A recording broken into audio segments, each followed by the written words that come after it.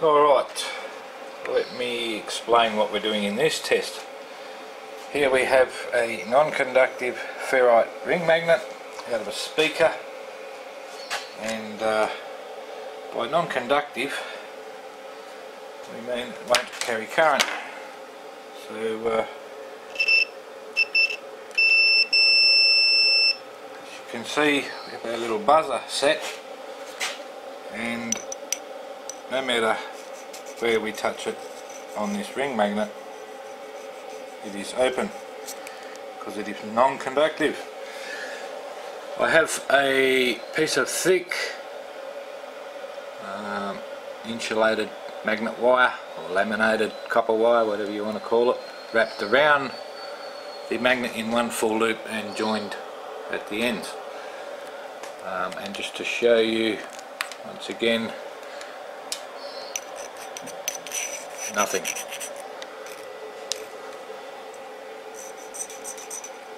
Non-conductive. Magnetic, yes, but non-conductive. So our ring is totally isolated from a non-conductive magnet. So what we're going to do is we're going to plonk this in the water, and we're going to see which way the bubbles curl coming off of the copper wire. And remember, insulated from a non-conductive magnet.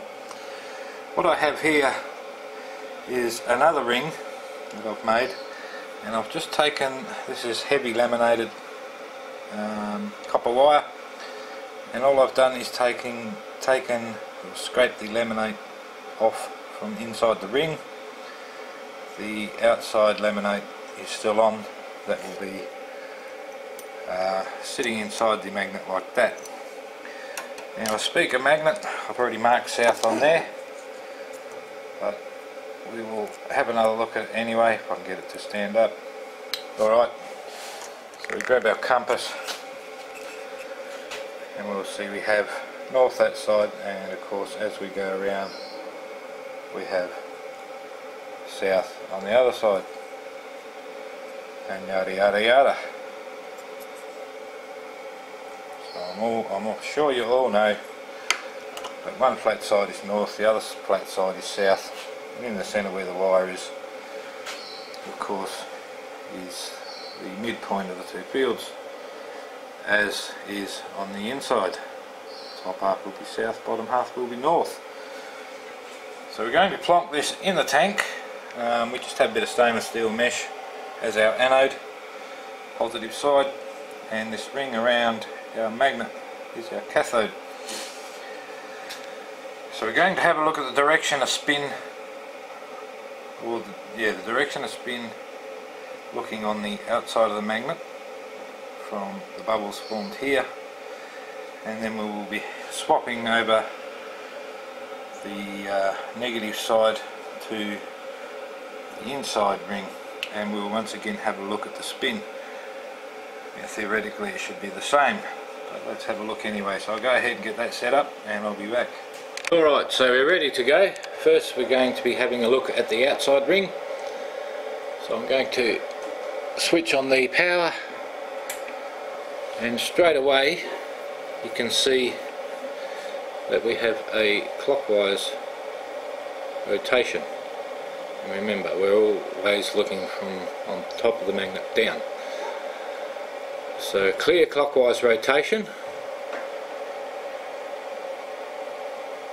as can be seen.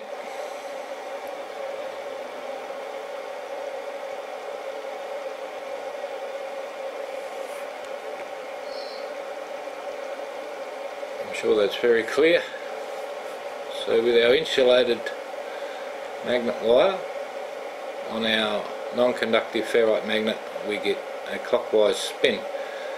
The top of the magnet is the south, as we've seen with the compass, and the polarity of our conductor around the magnet is negative.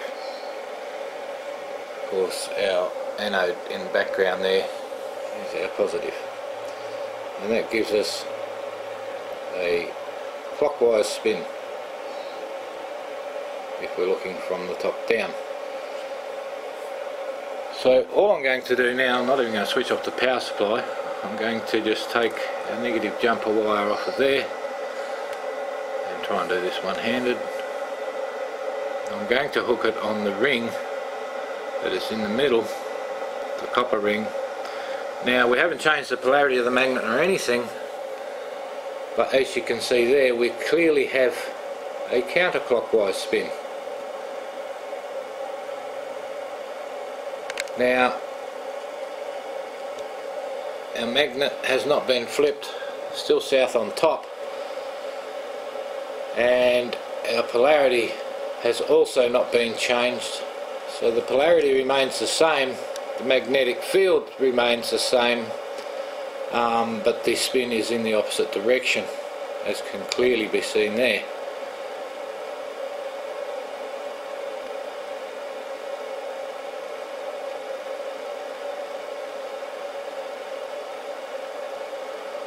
So once again, take our negative wire off of here, and this is awfully hard one-handed. Just put the camera down, try and keep it on the job so you know there's no shenanigans going on here. So north on the bottom, south on the top, and we get our clockwise spin direction.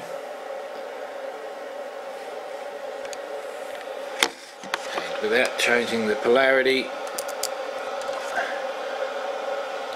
anywhere,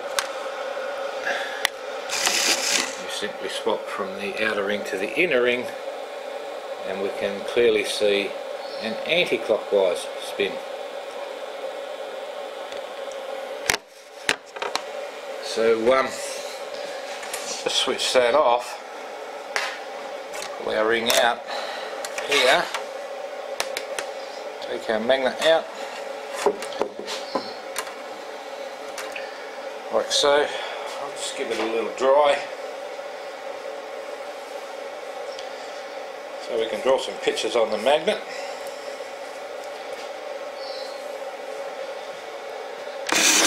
Okay, so we have the camera switched itself off again, and I think I worked out why when I get too close to a magnet the camera switches off. So going to have to be careful with that. So there you go, magnetic field can switch off my camera.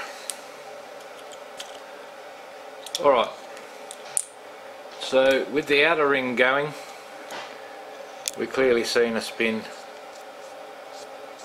that was in that direction, and if we go around, what we'll do is we'll just turn the magnet around. We've clearly seen that the magnet had a counterclockwise spin, which would be in that direction. So how can it spin one way on the outside and the other way on the inside, with the electrical polarity being the same, magnetic field polarity being the same? How does that happen? So that spin was in that direction, this spin here was in that direction, so maybe it is something like this.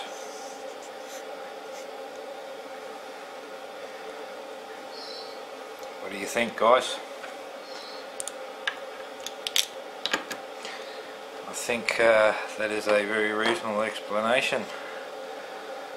There must be a spin on each face, or each pole as we call them, of a magnet. That is the only way I can see that that happens.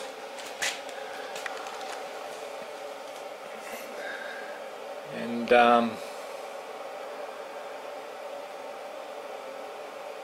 this may be just exactly what TA was talking about, a little idler gear, if you like, on each pole of the magnet. And of course if we turn it over, that spin is going to be in the opposite direction on the north side face to get the same effect. So an anti-clockwise spin on the inside, a clockwise spin on the outside, and the only way I see you can get that if there's a spin on the face of the magnet. Alright guys, thanks for watching that little experiment. This may be the one that clearly shows it best of all. So remember, once again, we're using a ferrite magnet that does not conduct, and we also have insulated rings on the outside and the inside of the magnet. So it is the magnetic field itself that is causing the spin, because we could of course just put our ring in the fish tank like this and hook it up, switch it on, and I'm sure you all know the only thing we're going to get is bubbles going straight up like you see there. Absolutely zero spin. So no spin without the magnetic field. Once again, on the outside of the magnet, bottom half north, top half south, we get a clockwise spin. On the inside of the magnet, where the fields are still exactly the same as the outside, we get a counterclockwise spin.